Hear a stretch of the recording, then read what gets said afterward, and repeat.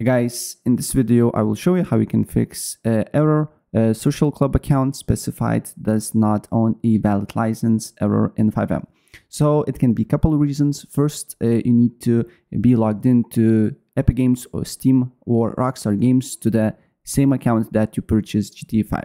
So for example, if I purchase GTA 5 with this account, I need to be logged into Steam before I launch it, and also on Rockstar Games, the same account should be open because you can get this error message. Another thing it can be is because now when you get the game, and if you got the game earlier, you will see GTA 5 Enhanced and GTA 5 Legacy. So sometimes it be the FiveM simply selects GTA 5 Enhanced version that is not supported.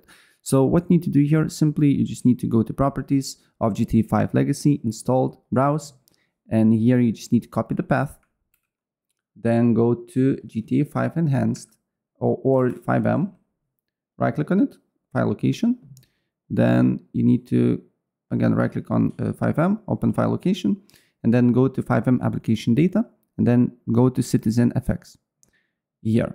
And as you can see here, it will be blank. So just need to write game like this, and then this here. And what you need to do here is to paste the basically directory files of GTA 5 Legacy here, and then you just need to save it, right? But this line will be default, so you can first, if you don't see this line, you just need to write it manually on Citizen FX, right? And then you just need to paste the legacy directory. And then if I open FiveM, as you can see here, if I open FiveM, it should work. If it's not opening, just go to Task Manager and close all the tasks here.